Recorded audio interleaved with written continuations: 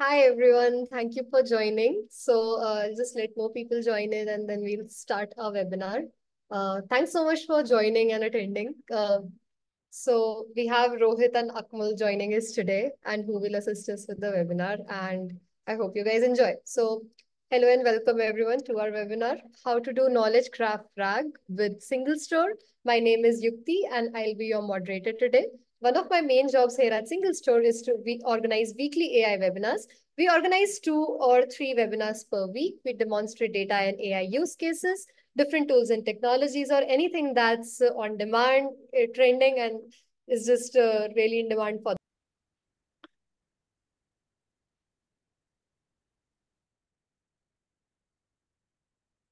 Great. Thank you very much, Rohit, for that. I promised just 2 slides and then we'll hand it over to Rohit who'll go deep dive into the technical stuff.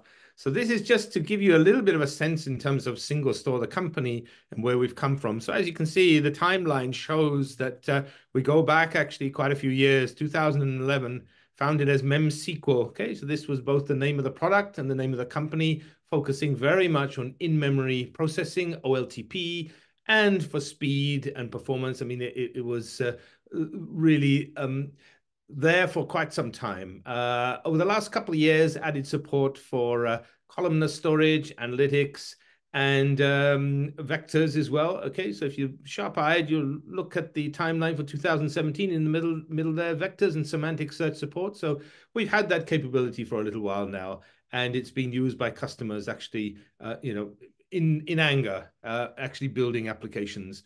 So overall, in terms of number of customers, I think, Rohit, if you just, it should bring up, there we go. So we are now a US dollars 100 million plus annual recurring revenue, ARR. And as you can see, roughly between 2017, 2018, the revenue started to increase significantly there. And in terms of customers, there over 350 global customers. I was asked a question, and I mention this often now because it sort of stuck in my mind. Someone asked, "Is that 350K customers?" I'm not quite. We will get there at some point, hopefully in the not too distant future.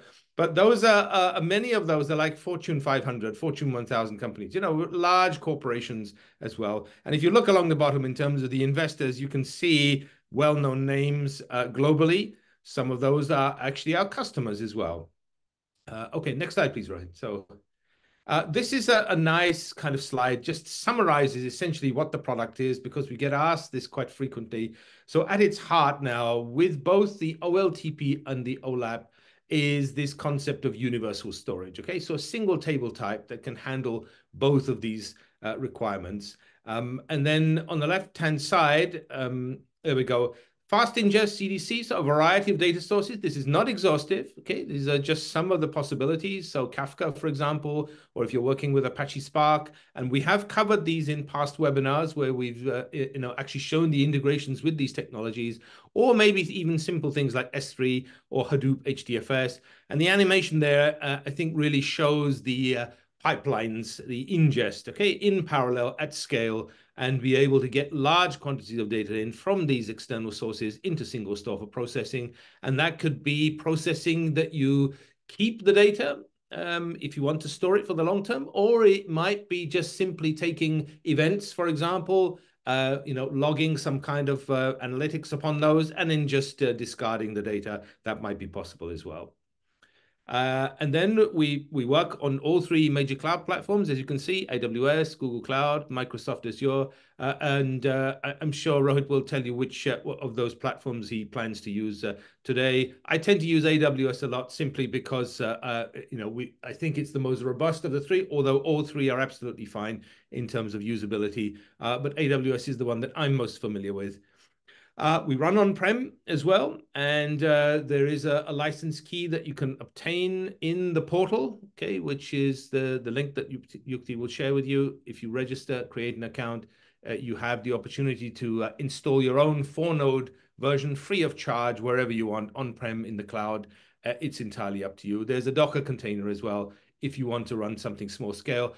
Seriously, though, using a web-based approach and going for one of those options in the portal is really the easiest and quickest way to get started. Nothing to install locally. And Yukti already mentioned the free tier, which we've had for a little while, and it's improving over time, getting better and better. On the right-hand side, you can see the stored data type. So relational at its heart, what we've, again, covered many of these in previous webinars. So geospatial, for example, time series, JSON, key value, full text search engine, Lucene, and I think there's going to be part of the announcement that we have for the Iceberg event. There's going to be some announcement around Lucene as well, and vectors, okay, which we've already mentioned. So vector support has been there as from the previous slide in 2017. Better support this year, dedicated vector type, ANN indexing, all sorts of cool stuff. I'd highly recommend, go and have a look at the documentation. There are examples. And again, we've covered this a lot in previous webinars as well. So that's a great way to get up to speed. And again, one question we are sometimes asked, how is SingleStore compared to other products such as Pinecone, Weaviate, ChromaDB, and so on? And so if you look at this so far, you can see that, we are much more than just a pure vector database, although you could use SingleStore in that mode. But typically within an enterprise environment, you're going to want to do a lot more. And this is really where the product comes into its own. And as far as performance goes, and I know this is something people look for, I spent 6 years doing performance in academia, and look at the state of my head, okay, no hair. So this is the result of having to do benchmarks, okay? You need to get them right, and it needs to be balanced and fair. We have some work in the pipeline via a third party that actually doing performance benchmarking for us. I think those results will be available in the near future as part of a blog post or a report that we will make available on our website. And then lastly, as you can see, just along the top there, there's a whole range of other things that you could do with the technology in terms of where you use it. The dashboards is pretty cool as well. Again, whatever is your favorite technology, whether it's Tableau or something else, easily plugged in using JDBC. I mention always that I like Metabase simply because it's a single jar file, just download it, and within 2 or 3 minutes, I can be creating pie charts and bar charts and so on. And so that gives you the nice kind of overall picture of all of the wide range of capabilities that the product has. And so this is far more than what a single product can do. And then again, the benefit for you as a developer is that you learn a single product. The benefit for you as a business person is that you save your money, okay? Your return on investment is improved. You lower your total cost of ownership. Single product can handle the wide range of use cases and functionality. And with that, I will step down now and hand it over to Rohit. And so I'll be there. Although I'll go dark, I will be answering questions or doing my best to do so. Thank you very much. Over to you, Rohit. Thank you so much, Akmal. I appreciate that. So let's get into it, guys. First, what I'm going to do is explain what are knowledge graphs. Then we'll go a little bit more in depth into what SingleStore is and how we do what we do. And we'll finally end off with a demo and then a Q&A session. So let's go ahead and start. So what are knowledge graphs? So let's first start off with a block of text, right? And in this case, I've written out a paragraph. Cows and dogs are good examples of animals. Cows eat herbs, which are plants. Both plants and animals count as living things. It's a very simplistic paragraph, not too complicated. A knowledge graph essentially extracts entities and relationships from this paragraph and represents this text data as a graph. So you can see the entities that are present in our paragraph are cows, dogs, animals, herbs, plants, and living things. And we've listed out the relationships between those objects, between those entities below. On the right-hand side of the screen, you can see how we've represented this as a graph, right? We have our entities as nodes and our relationships between the entities as edges to our graph. So that's essentially what a knowledge graph is. Right? Your nodes represent your entities, your edges represent relationships, and your nodes and edges are labeled with names, types, and other forms of information. So this is essentially where knowledge graphs come from, right? You have your block of text that'll contain your entities and relationships, and you can extract that. So the question becomes, why are these knowledge graphs gaining interest? Well, the first point is that LLMs can create knowledge graphs, right? And fundamentally, this is this is what an LLM is kind of built to do. It's built to understand text and figure out what the important things in that text are. So it knows what entities are present and the semantic meaning of those entities, but it also understands the relationship between different entities. So for example, it understands the relationship between dogs and huskies. It understands the relationship, it's basically built to understand all of those different kinds of relationships. So you can use an LLM to build a knowledge graph. And, of course, today I'll show you a very simplistic example of building a knowledge graph from an LLM. But once you have your knowledge graph, you can use the knowledge graph to perform RAG. And this retrieval augmented generation, RAG, happens without vectors. Now, of course, you still can use vectors, and there are ways you can use them, as you can see at the bottom of the screen. But at the end of the day, once you have your knowledge graph, your retrieval augmented generation process doesn't require you to use vectors. So the question you may ask is, where are these knowledge graphs most useful? And just going back to the graph in your head, you can just imagine that whenever you're asking questions that require aggregations or multi-hop relationships between different entities. So for example, going from herbs to plants to living things, that's essentially where knowledge graphs become a useful representation of the data. Now, in recent days, of course, you've probably seen that a bunch of new types of databases, new types of graph databases have come up specifically to answer these questions of how do you store graph data and how do you optimize for storing this graph data. Well, I'm here to tell you that your SQL databases can query graphs too. And this is simply through the capabilities of joins, recursive CTEs, and so on. And I've built a simple example in SingleStore, which doesn't include a recursive CTE, but of course you can imagine that it's just as simple to create a query that takes advantage of that. So we'll see this in action with SingleStore. And like I mentioned earlier, you can tag nodes with vectors, with text, and other properties and search on those.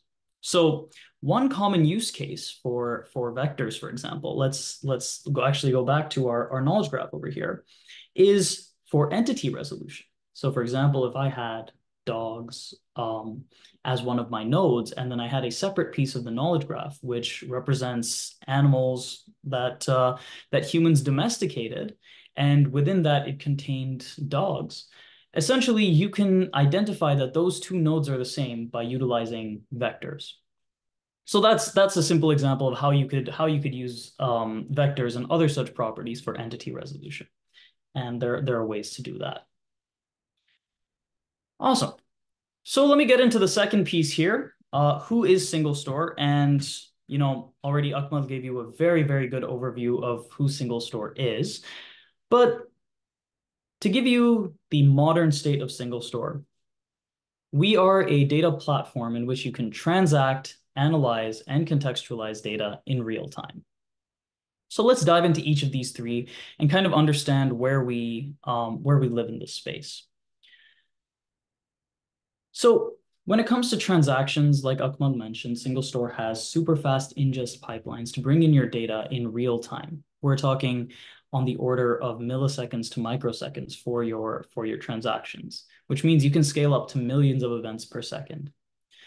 The way we can do this is that SingleStore is a distributed SQL database, and these pipelines take advantage of the high level of parallelism that you get from that. Furthermore, SingleStore is horizontally scalable, which means that your pipelines can, again, take advantage of the high level of parallelism you get. When it comes to the analytical piece, SingleStore, again, supports columnar data, which means that you can perform analytics over vast amounts of data. We're talking on the scale of petabytes of data with sub-100 millisecond response time. So again, in that near real-time range. Like you saw on the graph from earlier, SingleStore supports many different data types, from JSON to geospatial, time series, your regular relational data, vector data, and so on, which allows you to perform unstructured data analytics as well as structured data analytics. And finally, when it comes to your vectors, SingleStore, again, has had vector support since 2017.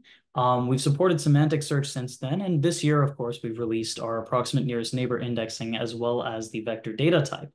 So this basically allows vectors to live within SingleStore as first-class citizens. But combining vector search with the unstructured data analytics through keyword search allows you to do something in SingleStore called hybrid search. So this is something that where essentially you combine your vector search with a keyword search, and it gives you more contextual results for your query than you would get from a simple vector search. So that's kind of the three main points of SingleStore. We're a data platform in which you can perform transactions at scale, analytics at scale, and vector search, all for your different types of applications that can be built today. And again, just to reiterate this, SingleStore can be deployed on-prem, in the cloud, so any of the major cloud providers, and in hybrid environments. So let me go to the next slide. And I'll kind of explain a little bit of how SingleStore works. So essentially, you bring in your data through a data pipeline. And the first layer that your data is ingested to in SingleStore is the memory layer. This means that your data is immediately queryable for your apps. And since it is ingested into memory, the transactions, your inserts, updates, and deletes happen at a very, very fast frequency. So we're talking on the millisecond scale. As more data comes in, your data is then committed to persistent cache as columnar segments. And this gives you two capabilities here. One is fast analytics over petabytes of data. This is what gives you that sub 100 millisecond response times on your analytical queries. But also on the other end, this is what reduces your total cost of ownership of your data. And finally, of course, SingleStore does commit your data to cloud object storage, and we have algorithms that push and pull data from cloud object storage, which basically gives you access to this unlimited, bottomless data storage. So on the right-hand side, you'll see your traditional distributed database concepts. You have your end users querying your application. Since SingleStore is a distributed database, those queries will be sent to the master aggregators where they are split up and divided and sent to the leaf nodes where these subqueries are compiled. The results are then sent back to the aggregators where they're put together into a final result and sent back to the users. So that is a very, very quick and dirty overview of what SingleStore is and how we do what we do. So let's take a look at retrieval augmented generation with SingleStore, and I'll specifically talk about this in the context of graph databases. So when you have your GenAI application, your end user is going to be asking a question to this GenAI application. Now, what's going to happen is typically you're going to have to query three different types of systems. You're going to have to query your knowledge graph to retrieve the contextual information. You're going to have to query your OLAP and OLTP databases to also include other bits of information that would be alongside your entities and relationships. You're going to have to bring all of that back to your application layer, stitch the responses together, and send that to your LLM as context. Now, again, this is something where it's not a very simple architecture, and you're really only as fast as your slowest component. So the questions that you'll have to ask yourself on this are, can your graph database scale with your knowledge graph? Can your OLAP and OLTP system scale with your users and with your concurrency? Can these scale with the volume of data that you're trying to ingest into your system? And finally, are you capable of actually hitting the speed that you need for an end-to-end application to give you responses in real time? So those are all the questions that you'll have to ask when building this type of application with, a specialty graph database. Let's take a look at what happens when you try and build this type of application with SingleStore.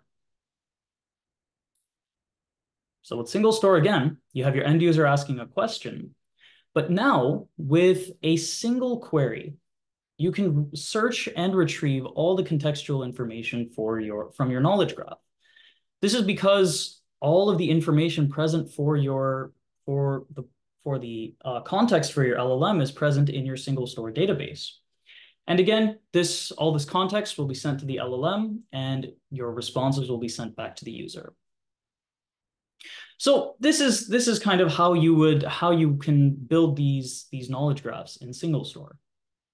So let me go ahead and show you, right? Let's take a look at knowledge graph RAG with SingleStore.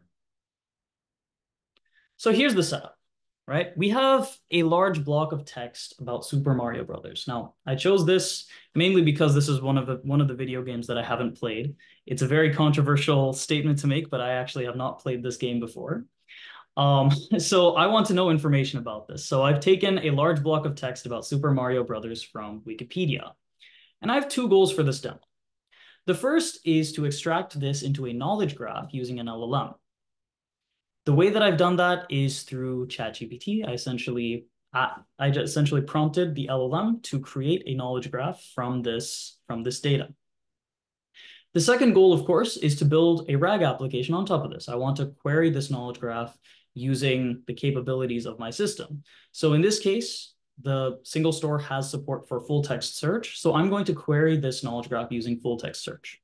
Now, this is something that's highly extensible in SingleStore, right? I can combine this full text search with a vector search across entities for a more contextual response. I can combine it with any other types of filtering if I had more labels on my entities and relationships. So some of the topics covered here are, extraction of knowledge graphs from LLMs and querying graph data in SingleStore. Awesome. So let me go ahead and move into the architecture. And this is the architecture that we're going to see today. So we have a bunch of input text data. We send this into an LLM, in this case, ChatGPT, to generate the knowledge graph. That knowledge graph is then sent into the SingleStore database. On the other hand, we have our end user who's going to be asking a question, which is basically a search query. The search query is going to be executed in SingleStore. The results are then going to be sent to the LLM to generate a natural language response, which will then be sent back to the user. So this is the architecture we're seeing today. But let me go ahead and show you what some of the pieces are within SingleStore, right? So the question first, of course, is how do we store these knowledge graphs in SingleStore? And the second question is how do we query these knowledge graphs? Well, here's the schema and the queries. On the left-hand side, we have a table for the entities and a table for the relationships. The entities table contains the name of the entity, the type of the entity, and a full text index on the name. This essentially allows us to run those full text searches.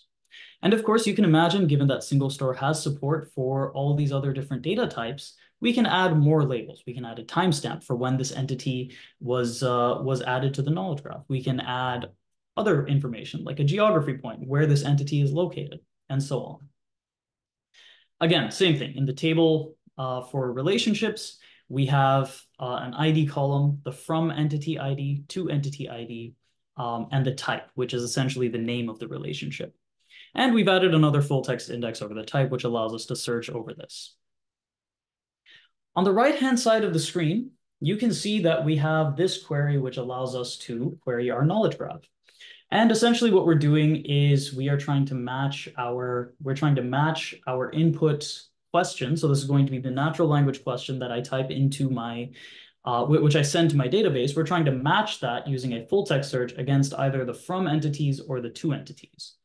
And we're just joining that to the relationships table to extract all of the information we're going to need to provide to the LLM as context. So let me go ahead and show you guys that application. So you can see it's a very common chat interface, and I have information about Super Mario Brothers. And again, this is something that I haven't played, but I am aware of some of the characters that are present in this video game. So let's go ahead and ask who is Princess Peach? I'm not really aware of who Princess Peach is, but let's go ahead and see what we can get from this. So you can see over here, we have our information.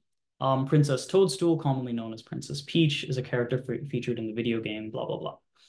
So this is essentially being fed into the LLM as context, right? Now, let me ask a question about something about a character which doesn't have much context in my knowledge graph. So I believe that character is Bowser. So let's go tell me about Bowser. And let's see what the response is going to be.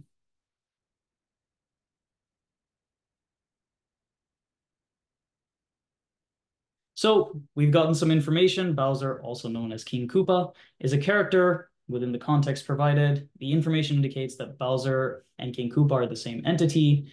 Yeah, so you can see that there's not too much information present in this knowledge graph about Bowser. But now, let's go ahead and ask a question about something that's definitely not going to be part of the context. And I'll say, tell me about the Winter Olympics in 2022. And let's see what we get over here. So you can see I've still built my RAG application so that if there's nothing present in the context, it's not going to do any sort of hallucinations. This was basically just from prompt engineer. But let's go ahead and take a look at SingleStore directly. So this is our data in SingleStore, right? We have 3 tables in our database called Mario Test. And the 3 tables are chat messages to store the chat history, the entities table, and the relationships table. And like I mentioned earlier, our entities table is exactly how I described it. Our relationships table is exactly how I described it. And let's go ahead and take a look at some, let's take a look at the result set that we get from our queries. So you can see that this is a fairly small knowledge graph. I just have about 68 entities and maybe around 123 relationships. But let's go ahead and run the query that I told you I was running and kind of see what the result set looks like in SingleStore. So I'm going to, first of all, I need to go to the correct workspace.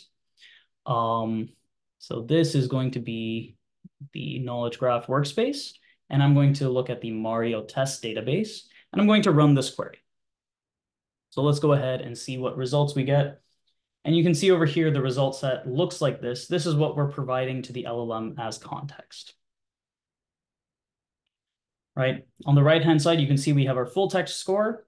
And on the left-hand side, you can see we have all of the information that we need from that. Okay, awesome. So that brings me to the end of the demo.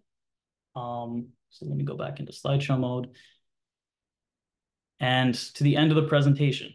So I think right now, we can start answering questions.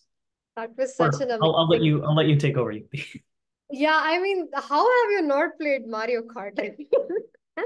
Come on, that's actually super controversial. Yeah, I've had to answer many questions in my life about this, but I guess it never kind of caught my fancy. I like Plants vs. Zombies. That's my favorite. Oh yeah. I don't play the Mario games. That blew up, like, in mid 2013, like I was in school back then, so we used to come back and like just be glued to our screen and like keep on playing that. So yeah, that's just there. So we can start with our Q&A session. Everyone, please feel free to drop in all your questions and we'll have Rohit take them up. So we have questions from uh, Vinny. She says, did you observe better accuracy in reporting numbers and extracting data when using knowledge graphs as context? So then she says that ChatGPT didn't perform adequately querying and summarizing SQL data for my use case. So she's working on creating a graph for my relational data for another task. So like, what do you think? Like, can you comment on this basically? Yeah, that's a great question, Winnie, first of all. Just to go back a little bit. Sorry, I put a lot of slides, but essentially, knowledge graphs are really good for handling questions about like relationships between objects. So for example, if you had some sort of hierarchical relationship, or if you had some sort of, if it wasn't hierarchical, it would be like a serial relationship between objects. That's where knowledge graphs are really, really good at answering those types of questions. On the other hand, if you had information, or at least if you had queries where you're looking for the semantic meaning of text, that's where I'd recommend you use RAG with vectors. So it's two different use cases, right? On one hand, it's whether or not the objects have some sort of relationship, like a hierarchical hop type of relationship, versus whether they have some sort of semantic relationship. All right. So we have one question from Robert. They say, please explain full text score. Oh, great question. The full text score is essentially it depends on the scoring algorithm used, but we have an implementation of the SingleStore library, which essentially calculates that full text score. So it's essentially a matching of the keywords based on a certain algorithm. I'm not sure which one we use, but it's a matching of the keywords based on a certain algorithm that are present in the input and the field you're searching over. So just going back to that slide over here, that score is again calculated by weighting half of what the entity names against the input. And yeah, that's basically what we're doing. All right. So Akmal, I see you're typing answer which is, can we use graph query languages like Cypher here? So do you want to take this up live? Yeah, I mean, Cypher is what I know is originally from Neo4j. It's not open source as far as I know, but it's an open spec. It's a specification. And I mean, in this example, Rohit didn't use it. And I don't know if we support it directly or could do. Given that it's an open spec, I think there are implementations out there. And correct me if I'm wrong. If people know other than this, please chime in. But in this particular example, I think we don't have the integration with Cypher. Rohit, any thoughts on that? I mean, given that it's an open spec and it's widely available out there, the examples that you've shown are SQL. Obviously, that's our strength and that's the focus for our technology. But I'm assuming that if there's enough, information in terms of API and access and so on, in theory, it could be possible to use it. Yeah, it could be. There are a couple of things. I think first of all, SingleStore has a GraphQL playground that you can play around with. That basically just rewrites queries from GraphQL to SQL. But at the end of the day, the question really is, what are you willing to kind of tolerate? So when I say that, I mean, are you willing to just add another layer to your tech stack and have essentially introduce a whole nother component of data movement between one place to another? So that's essentially what it comes down to. But I'm not sure if you can query SingleStore directly in GraphQL. Yeah, I think there was there is a kind of a graph implementation from Apache. Name slips my mind for the moment, and I was looking at it a while back. But it has been implemented on relational technology as well. So, there is stuff out there. It's just a question of with all the built-in capabilities that SingleStore provides. And you mentioned this yourself, Rohit, in terms of the recursive CTEs, for example, which will allow you to do these kind of graph-like operations, plus the Lucene full text engine, plus the semantic search for RAG. You can combine all of these to achieve the end results without having to add something additional beyond that. Although if you favor some particular technology, you might be very interested in adding that support. And I think if people are interested, by all means, make that suggestion to us. And if engineering field is enough demand, it's something we will definitely look at.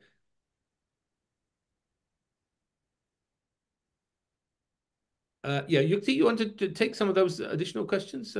Maybe pick something for see if there seems to be a few in the queue there.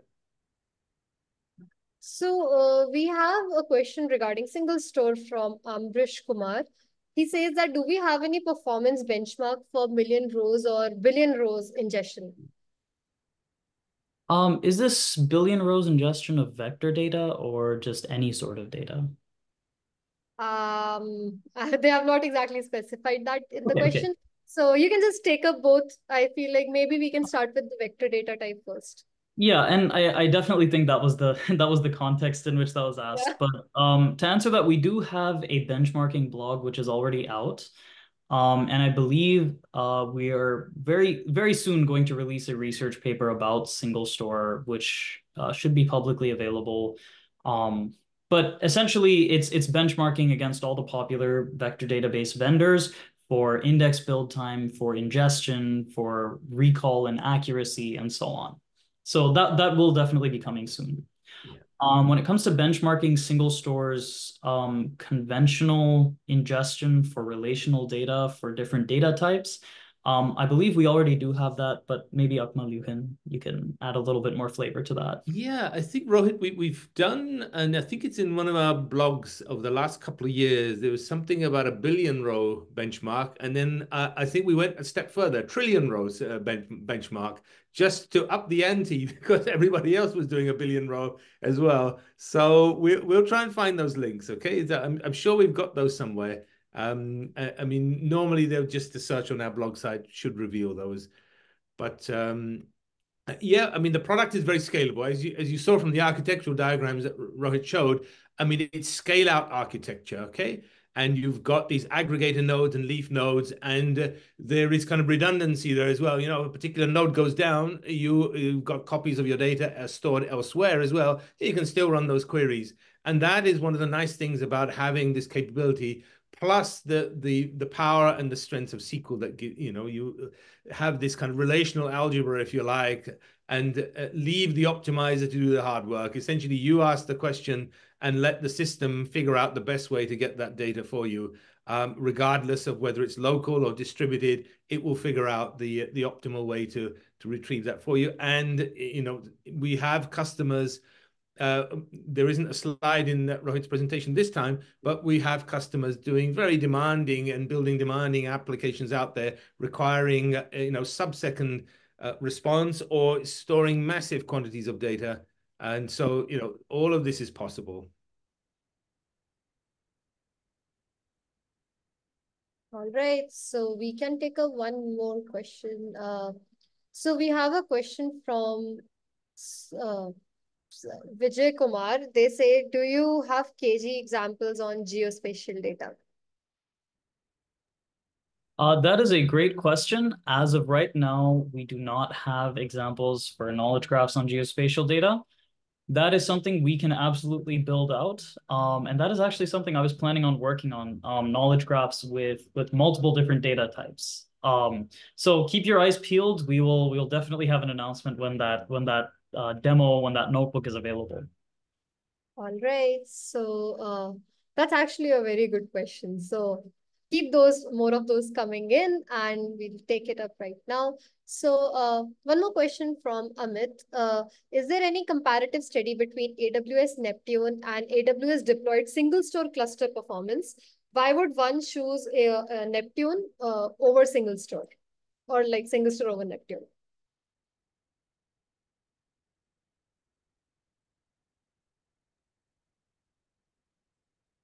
That's a great question. Yeah. I think it's one of these things that's very difficult. Obviously, we were going to say, you know, choose SingleStore. You know, it's probably the answer you'd expect us. But I mean, if you are using other technologies out there, competitor technologies, and perhaps you're looking at SingleStore and thinking, well, you know, this looks interesting. How would SingleStore perform against this? The easiest and quickest way is just to reach out to us.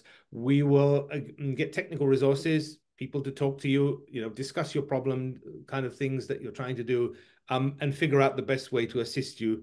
I mean, off the cuff and off, you know, just giving you an answer in this kind of webinars is a bit difficult because we don't know your data sets, the query patterns that you have, how you want to scale. There's all sorts of issues there.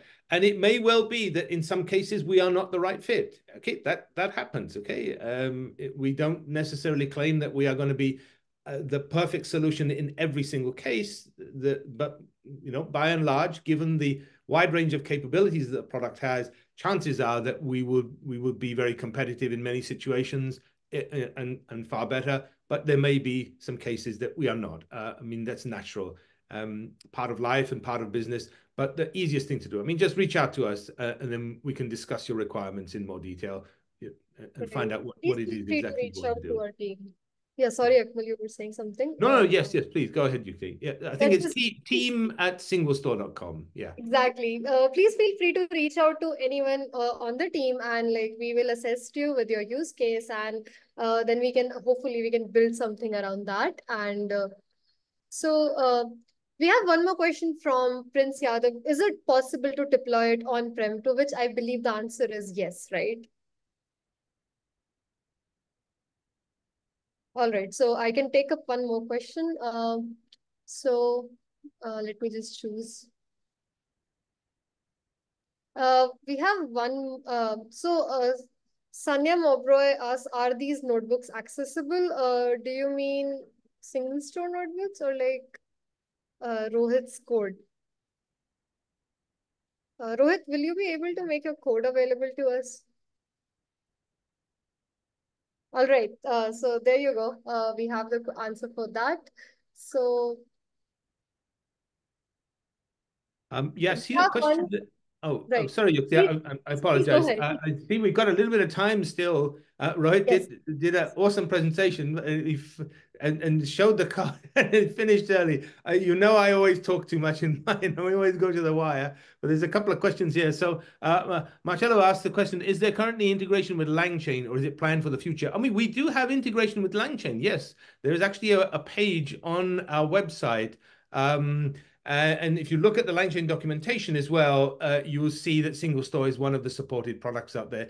And my recommendation is, wherever possible, use LangChain. If you're asking specifically about the graph and the knowledge rag that Rohit showed, I mean, that's a separate issue. But the general gist of what I'm trying to tell you is that, yes, we do have LangChain integration. It's been there for a while. And LangChain will save you an awful lot of time and headache, because it manages the low-level plumbing for you, does lots of things for you, frees you up as a developer in terms of your time, and you focus on the business problem. And if you want some examples, by the way, just recently, over the last couple of weeks on DZone, for example, I published 2 articles, one showing how to run Olama locally with LangChain, and then the second example showing how to run Olama locally without LangChain. And you see the difference, because in the second example, I have to write all the SQL code myself. I have to worry about the indexing. I have to worry about the access, all of those things. Whereas the LangChain solution is very short. It's like 10 lines of code, literally. I mean, that is because it manages all of that for you behind the scenes. That's really cool, Akmal.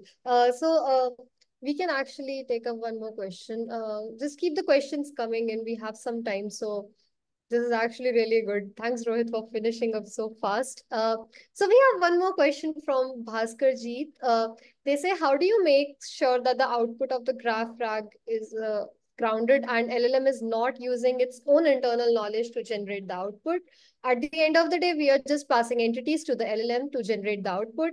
How do you make sure that the LLM uses the relationship from the knowledge graph and not its own internal knowledge of the entity to generate the output? So Akmal, if you can take up this question, or Rohit, if you're comfortable taking up, anyone can go forward and just answer this question. Yeah, so I'll have a bit of a stab, but Rohit probably is better placed to answer it. I mean, the thing is, with hallucinations, there's a couple of things that you could do to mitigate.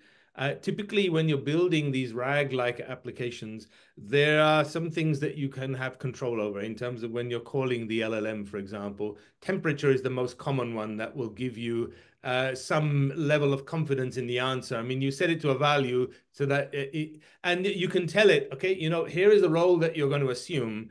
And if you don't know the answer, say you don't know the answer, okay? Rather than trying to come back and give me something that you think I might be looking for, you make the instructions as specific as possible. Remember, treat it like a 5-year-old child. Give it specific instructions, set of rules, set of sort of processes and steps that it can follow in the event that it does not know the answer. Okay, so there are things that you can do to mitigate that and have some control over. And those are very, very useful. I mean, these are simple things that you can do in the first instance. Right. So, okay, we can take one more question. Moving ahead. So, we have a comment and a question from Pablo. I'm interested in using GPT, RAGs, and SingleStore for business based on series of the webinars. Thank you so much, Pablo. Where do we get more information in setting this up, like RAGs, multi-agents, those who are new to this arena? So, Akmal, please help him with this. Okay, so what I would strongly recommend is obviously reach out to us, team, T-E-A-M, at singlestore.com in the first instance. So you may well be talking to Rohit. He might be that technical guy that you speak to because of his awesome knowledge in this space and because he works with customers. The other place that I would strongly recommend that people go to, and I make this recommendation simply, I mean, they have nothing to do with us. Look at the website deeplearning.ai. Okay. So Andrew Ng, who's the guy, one of the founders of Coursera, he runs a couple of these startup companies, and deeplearning.ai regularly, almost on a weekly basis, they have these short courses. They are free. Okay. Typically 1 hour in duration. So you watch a bunch of videos. There's a whole series of notebooks as well they provide.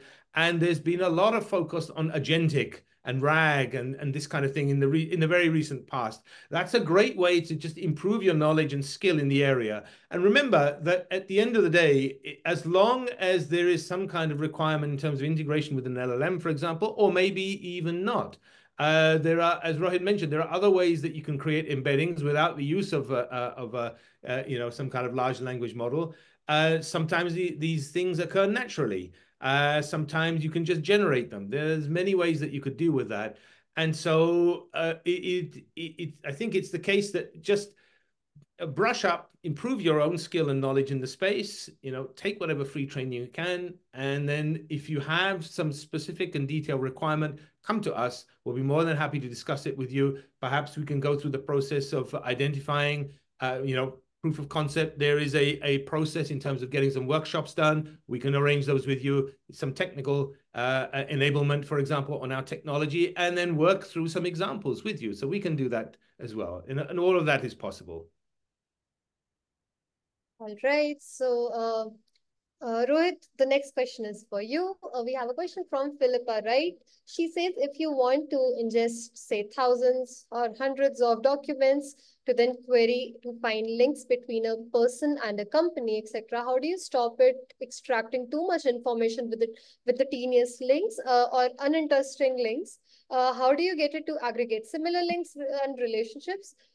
We want to continuously add huge amounts of data, but are unable to find links en masse. So that's a great question. There are a couple of approaches that I can immediately think of. The first thing, of course, is if you have hundreds of thousands of documents, you would probably need some sort of architecture setup, which allows you to continuously evaluate the strength of those links. Right? So there are algorithms you can use to kind of extract the strength of the relationships and how often it's reinforced in your data between two different entities. And one way you can do that is essentially through figuring out which entities are close to each other, either through a smaller knowledge graph, creating subsets of the knowledge graph and finding relationships between other subsets of the knowledge graph, or you can use some other type of large language models embeddings to create kind of entity resolution type queries, which allow you to associate two objects which don't have a direct connection between them together. And based on that, you can essentially drop out certain connections which don't have the strength that you want. It's all about creating metrics for yourself. And essentially all this amounts to is creating a feedback loop, which allows you with scoring for the strength of relationships between entities. I think one of the, just a quick comment there, Yukti. So, Rohit mentioned this. So I think it's very important to kind of understand the domain as well. I remember many years ago, there was, and I can't remember whether it was written up or it was just something that I heard in a discussion or a presentation, but there was an airline a well-known airline in the United Kingdom. And then they were discussing, how they identified, for example, customers. And what it tended to end up was they've got like 30 different definitions of what is a customer. So you can see that in that case, uh, I may be a customer, in terms of I fly with them, but they've got other customers, other types of customers. Okay. So again, there's the point that Rohit was making in terms of the strength of the relationship and what it means to you and what you're trying to kind of extract out. So all of these things have a bearing on the end result, obviously. So this is why it's very important, I think, and we had this with the Tom Ye's webinar earlier this week. It's great not to use the technology, but just sit down with your brain, a piece of paper, and a pen, and just write this all out and think to yourself on paper what it is you're trying to do and map that out. And that's a great way to get your ideas down and a kind of initial starting point. So So there's actually a technical term for that these days. It's called human in the loop feedback. Yeah. So that was actually a very good session. You guys can go ahead and check it from our resources pages. It's available on demand. So whenever Professor Tom is there, it's like a very like those sessions are super popular. So I think we can close up because we just have 3 minutes, and in the best interest of time, uh, for anyone's questions that have not been answered, we will follow up with everyone via email. So thanks again, Rohit. That was such an amazing session, and I really enjoyed. But I'm very surprised by the fact that you did not play Mario Kart and you did a demo on that. So just that it was really fun. So all right, so we just have quick notes before I announce today's raffle winner. So, all right, thank you, Rohit and Akmal. This was very interesting. So, just a reminder for everyone those who is attending and maybe has joined late, we've got amazing sessions that are coming up on June 17th. We have building secure AI healthcare apps with AWS private cloud. The QR code and the link is there on your screen. On June 18th, we have LLMs of web analytics, chat with your data. And on June 26th, we have the unfreeze your iceberg data for real-time AI product launch. So if any of these topics are interesting to you, please feel free to RSVP right now. I hope to see you all there. So the announcement that everyone's been waiting for today. So the raffle winner goes to Shushant Mondal. He's the VP Enterprise Architecture at Genpact. Congratulations, sir, and thanks for joining. So if this is not you, please do not give up. We are going to announce one more AirPods and Meta's Ray-Ban winner by the end of the day. For anyone who has tried out today's demo during the session and has signed up, so you can still see the link or the QR code for anyone those who joined late. Please feel free to sign up right now and be eligible and be entered to win. I thank Rohit for today's presentation and demo, and thanks everyone for joining. We really value your time and energy. And have a great rest of the day. Good evening, good morning, good night, wherever you are. And take care, everyone. Thanks again. Right. Bye-bye.